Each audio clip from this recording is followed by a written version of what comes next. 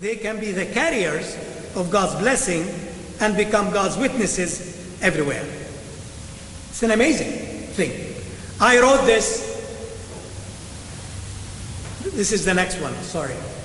Yeah. I wrote this 1989. So I started to see this development that I felt was very, very important.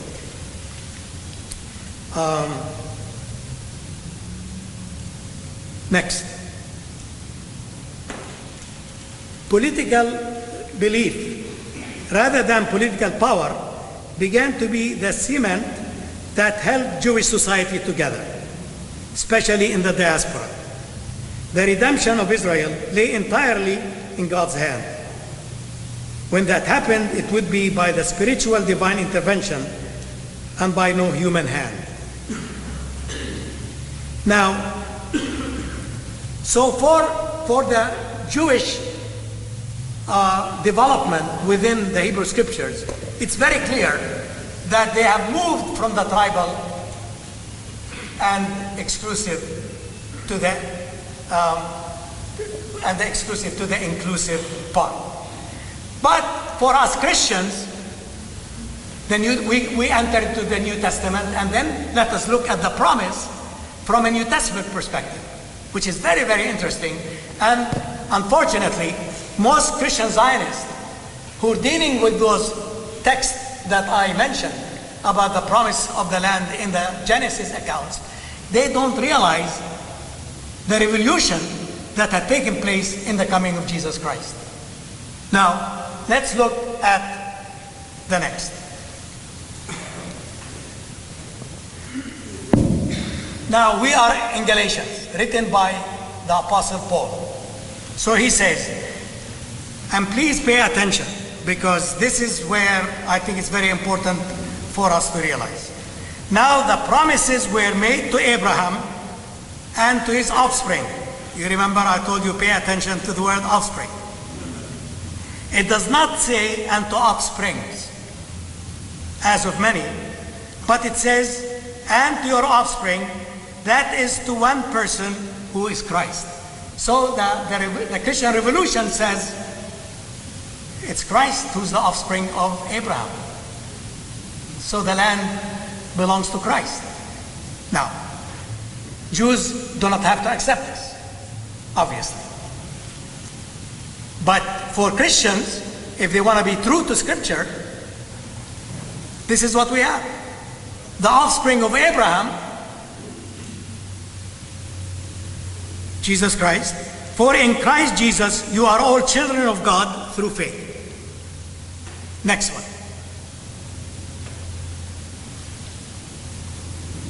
To many of you, as were baptized into Christ, have clothed yourselves with Christ. There is no longer Jew or Greek. There is no longer slave or free. There is no longer male and female. All of you are one in Christ Jesus. And if you belong to Christ, then you are Abraham's offspring, heirs according to the promise. Pay attention to this. It's amazing. It's a different theology. I respect the Old Testament theology, the Hebrew Scripture theology, because it brought us out of the tribal into the inclusive. I respect that. And thank God for that. But for Christians, they went another step. That is now, it's a different theology. Let me just, let these texts speak to you more than I'm speaking. So let's look at the next one from Romans.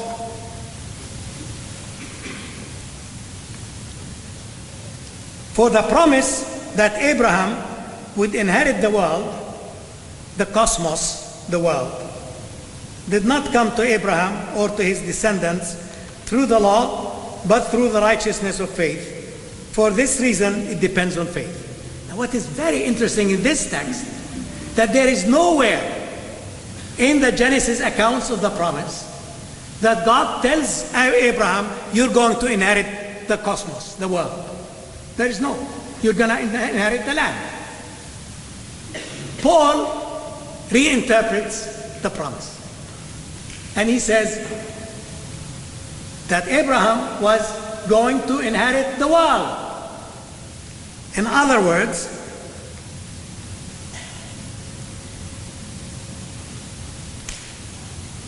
Paul was reinterpreting the promise in light of the coming of Jesus Christ.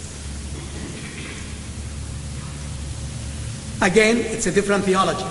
What amazes me is that I don't hear any Christian Zionists in this country who are always using those texts about the promise from Genesis. I say they're Old Testament Christians because they've never come to the New Testament. If they paid attention to the New Testament, look what the New Testament is saying. This is part of the challenge that we need to give them if they are true Christians. I don't mind if they're Jewish, we can stick to the inclusive. This is wonderful. But for Christians, they need to take a step further, in accordance at least with what we are looking at here.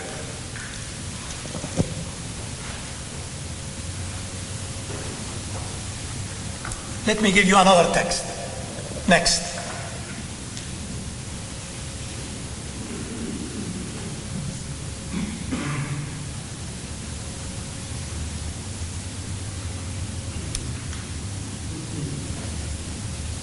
In order that the promise may rest on grace and be guaranteed to all his descendants, not only to the adherents of the law, but also to those who share the faith of Abraham, for he is the father of all of us, as it is written, I have made you the father of many nations.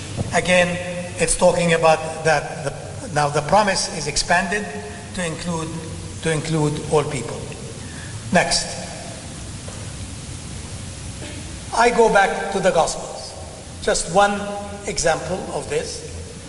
When Jesus begins his preaching, it says he was started to proclaim the good news of God and say the time is fulfilled and the kingdom of God has come near.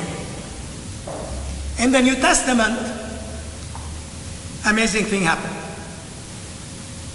The focus is no more on the land, as we find in most scriptures in the Old Testament, in the Hebrew scriptures. What is the focus here? Is on the kingdom of God. So the land is not important anymore. What is important is God's kingdom. And God's kingdom means where God is sovereign anywhere. And you could live in God's kingdom whether you're in the United States or you're in anywhere else, where God reigns over the lives of people, where people, are faithful to God in their faith, in their service, in serving others. So the focus here is on the kingdom of God, not on the land. Again, the concept of the kingdom of the land expands in a great way.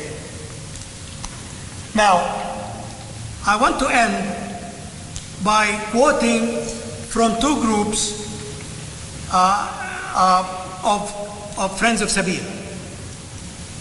The first one is the Dutch Christians. Those of you who know the Netherlands, you realize that one of the most difficult, probably, Friends of Sabeel that came into being was our friends in Holland, because they were very, very much affected by the Holocaust.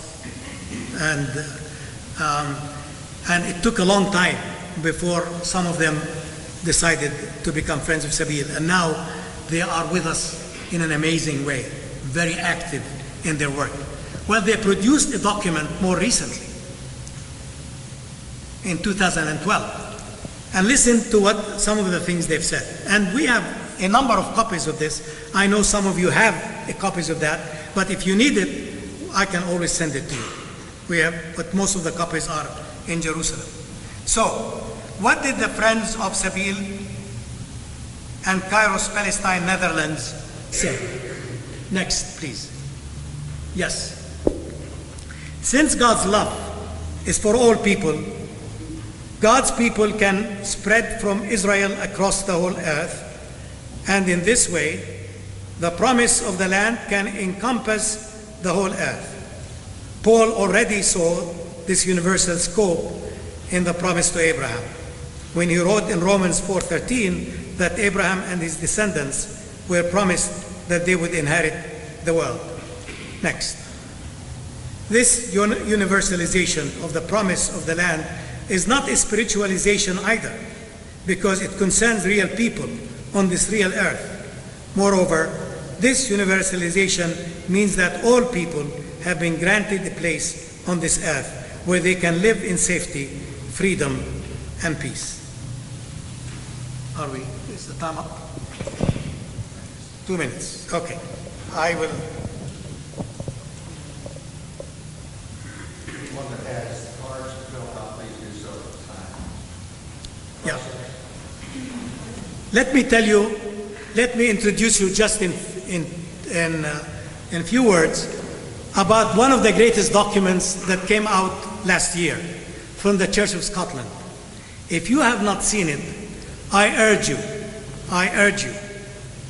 to look at what the Church of Scotland came up with. And they called it the inheritance of Abraham with a question mark. A report on the Promised Land, May 2013. This is a summary of the theology of land, about the promise of the land, written by the Church of Scotland, one of our great churches, and many of them are friends of Sabeel. So let's just read this, and I'll finish with it. To Christians in the 21st century, promises about the land of Israel shouldn't be intended to be taken literally, or as applying to a defined geographical territory. They are a way of speaking about how to live under God so that justice and peace reign, the weak and the poor are protected. The stranger is included. Next. Yes, thank you. And all have share in the community and the contribution to make to it. The promised land in the Bible is not a place so much as a metaphor, or how things ought to be among the people of God. This promised land can be found or built anywhere. And while, if we are going to get some cards, I want to put the last two slides, and you can read them for yourselves, because this is my way. Again, about 20 years ago, I wrote this in Justice and Only Justice, in the way I understood, again, the promises of the land. So let's put those, and we can be gathering. So I hope, my friends, I hope that at least I tried to raise this question for you. I hope I have. If we have more time, or any time, I'd love to really go into some of the details, but maybe some of it, we have time for questions? Good. And maybe I can see some more. Yeah, okay. So while we're gathering the cards, because as I mentioned, this is today one of the most important issues that we must address, because Christian Zionism is still an obstacle to peacemaking, and we need to address it. We need the help of the pastors, the theologians, and there are many of them who can help us, and we need to invite them, just like the Church of Scotland have done a great study. I think we can do all as well.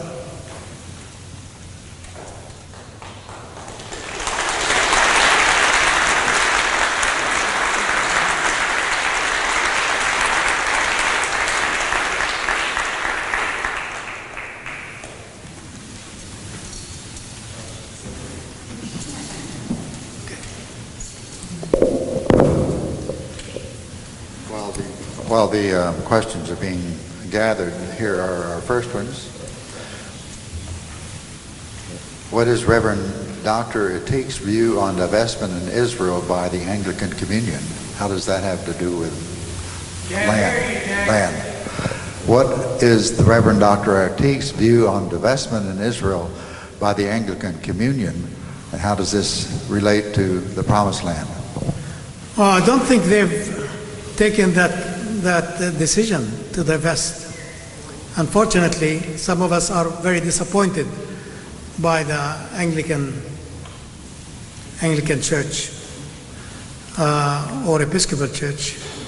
We have many wonderful people within the Episcopal Church and the Anglican Church who are very much working for justice and peace, but I am not aware that a real divestment.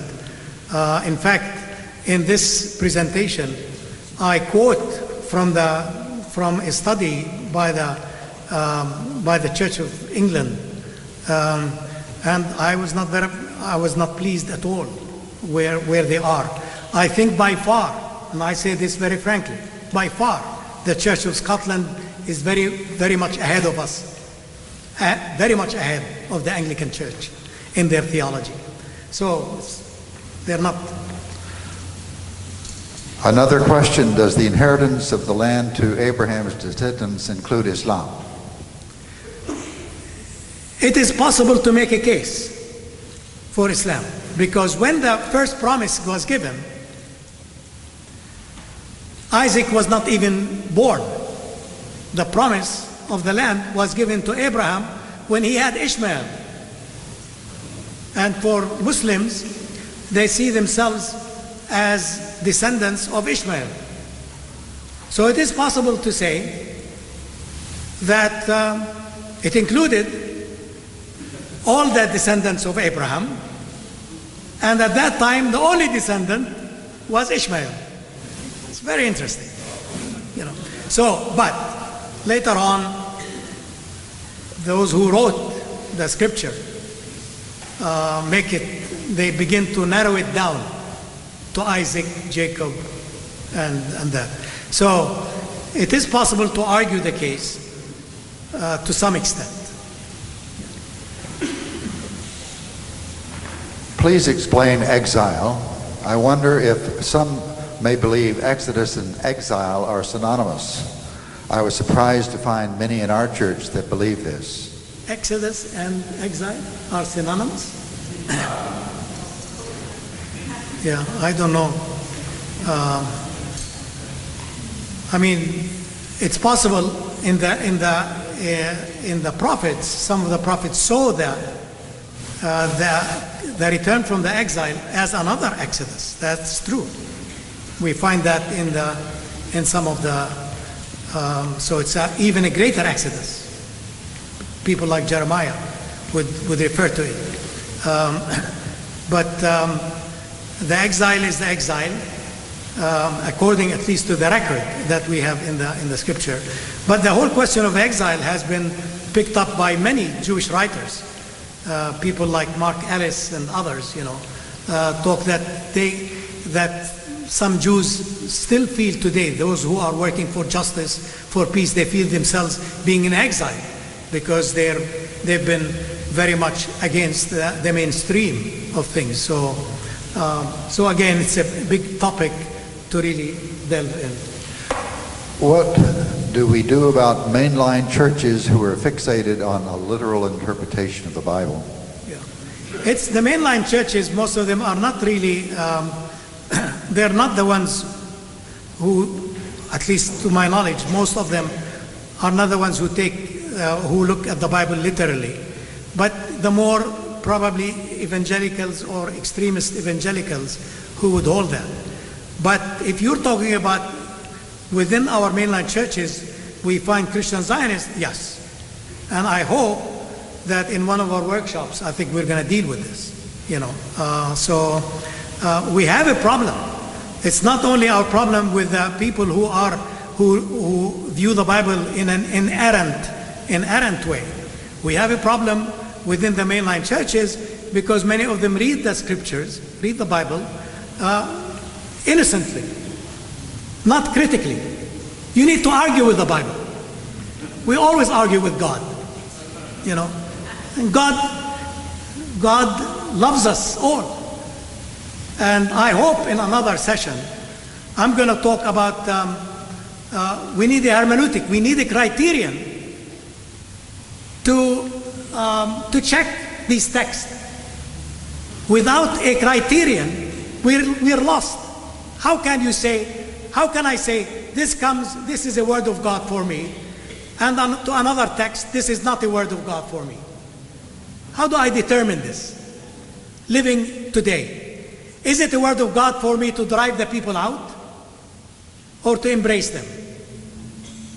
Is it the word of God for me to kill them or to live with them? I mean, this is at the heart of this study. At the heart of this study. That's why, it's amazing that these wonderful ancient Israelites, in their developing religious thought, they came to the point of rejecting the tribal and the exclusive and began to embrace the inclusive. God is not only their God, God of all. And this begins to develop around the exile, around the time of the exile. And we did not know this. Thank God for the scholars who taught us this, who did the research. So it's a very important thing. It is an amazing, once you get into this, it's so exciting and amazing. I get excited every time I talk about it. It sounds like it. In pointing to the Roman text, how do we avoid the charge that we are saying the church supersedes the Jewish people? I know the history of that, and there has been a long history and very sad history. But I think today we can really say we did not supersede. God is working with all people, with all nations, in all countries, and God never stops dealing with any nation, including the Jewish people. And so it is true, we have certain texts in the New Testament that could reflect that kind of a thing. I think in our theology, it is theology that can help us here. It's not the Bible. Many times, the Bible can raise certain questions that we do not know how to answer, or we do not accept. I tell you, what helps me is my theology of God, for me as a Christian, in Jesus Christ. So I look at that, and it can help me. And I think this theology, when it deals with God, I don't think God has abandoned the Jewish people. God does not abandon anyone. We abandon God, but it's not God who abandons us. God's love embraces all of us, including the Jewish people, and the Muslims, and the Christians, and everybody, and the secular, those who do not even believe. So I think we reject any kind of a literal, looking at some of those texts that attacks and their connection to the Bible. Well, unfortunately, as I mentioned, there are extremist settlers living in the settlements. All the settlements are illegal according to international law, but they are there, and these settlers, Israeli settlers, who are using texts that totally negate Palestinian rights, and even they want to negate Palestinian presence. So it's very dangerous, and sometimes we feel that the government of Israel is trying to do something about it, but many times we feel that the government of Israel is complicit with that. And that's, again, part of what we need to stand against. This is one you've already answered somewhat, but I think it's a good question. Does not the term offspring in regard to Abraham include Ishmael, and thereby mandate a place for the Arab descendants of Abraham in Palestine? Now, again, here theology comes to our help. It's not text of Scripture. The Muslims, like every one of us, is included within God's love. And wherever we are, in wherever land, it is all God's land. The whole world is God's world. The earth is the Lord's. And so I don't think any Muslim or any one of us needs to think that they are going to be excluded. So all of us have been placed by God on this earth. Maybe we are placed in our little section of the earth, in our little land. But as I also quoted from some of the text, from the Church of Scotland or from the church in Holland, everywhere you are living on God's land, and this is the responsibility that we have. We have to live in righteousness, in justice, in mercy, because we have a responsibility towards God, So if any Muslim is concerned about this, please don't be. We're all living under the mercy of God, and all of us are servants of God, and all of us are asked to really serve each other in this world. And here, our theology of God is very important, the God that we believe in. And some of these scriptures, you need to look at it in its own historical context, and it makes a big difference, And this is part of the difficulty that we have been suffering as a result from, because these scriptures have been selected to drive wedges and to oppress us in the name of the Bible and in the name of God. And it shouldn't happen, because this is not the God that we know, the God of love, who loved the whole world. As a part of that answer, could you speak to the Knesset and what it's done recently in establishing something in relationship to the Christians and the Muslims as to their status within the State of Israel? Yeah. Again, there are extremists, even within the government of Israel. And they are I think they're desperate.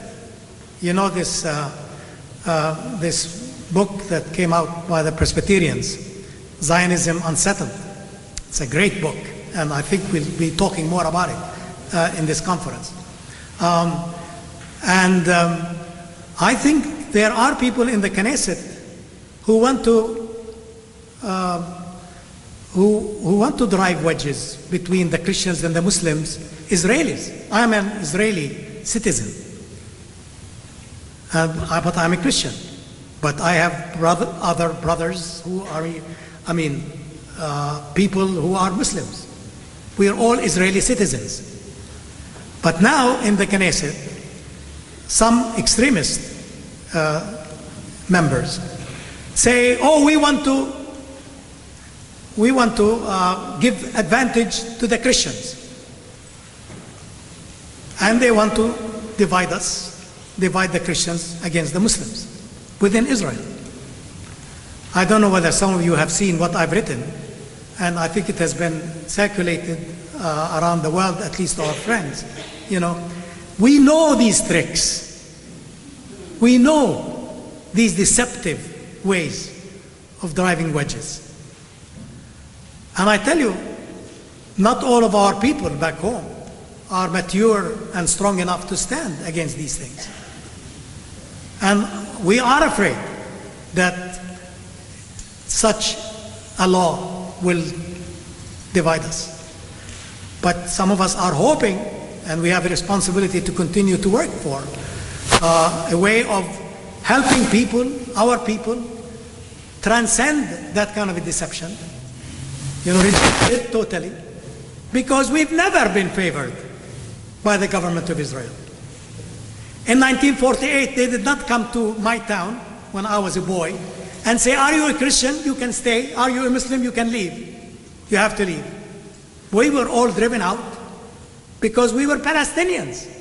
It's not a matter of religion or faith. It's a matter of they wanted the land. They wanted the Palestinians out. We've never been privileged by the government of Israel. I can give you so many examples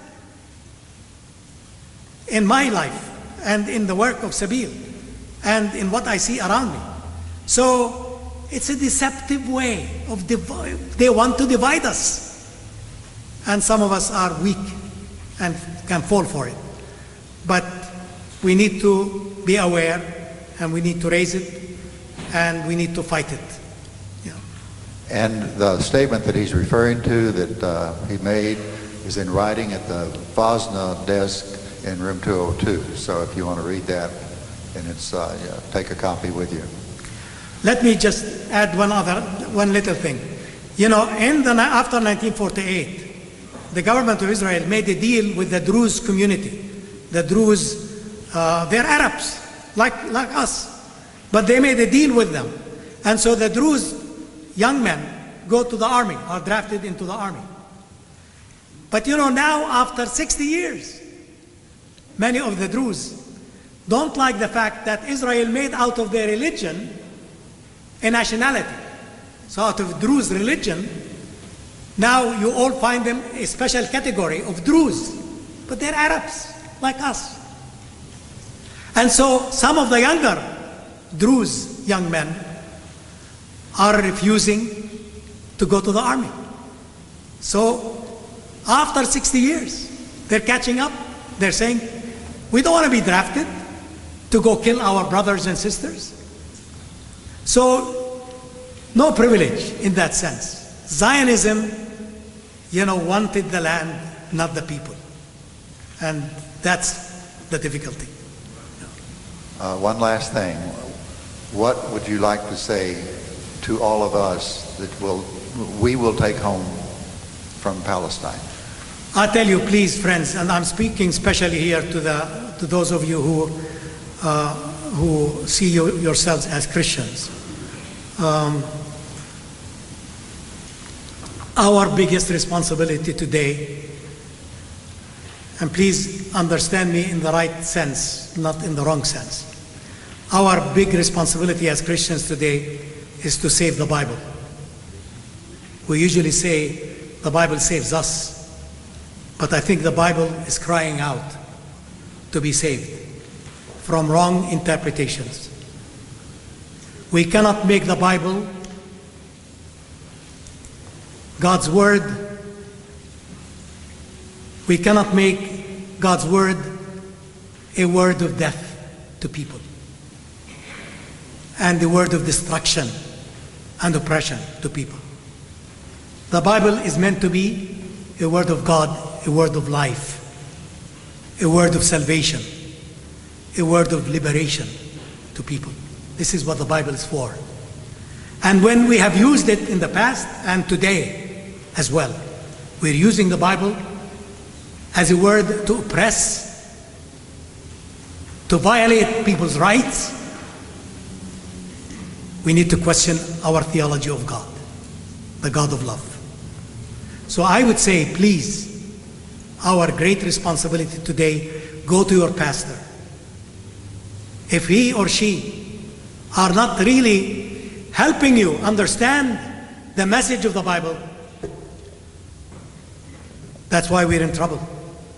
We really need, the change needs to begin in the church, in the churches. And that's what I would say to you, my friends.